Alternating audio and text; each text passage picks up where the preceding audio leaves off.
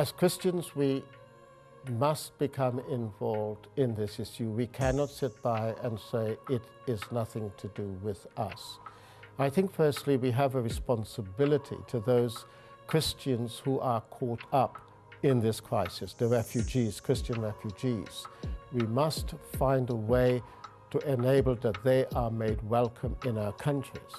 Many Christian refugees have gone to Sweden, where they've been accepted, and to Germany. Poland has allowed some in, Slovakia also. The UK have not.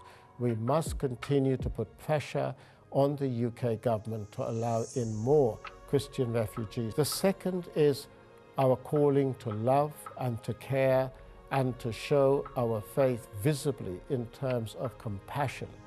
For those who are coming in are in desperate need. They need physical, the aspects of the physical as well as the spiritual and psychological. A number are becoming Christians, for which we must give thanks to God for. And I believe it is important that we use this time to see how we can love the stranger, how we can welcome the stranger, how we can care for them with the love of Christ.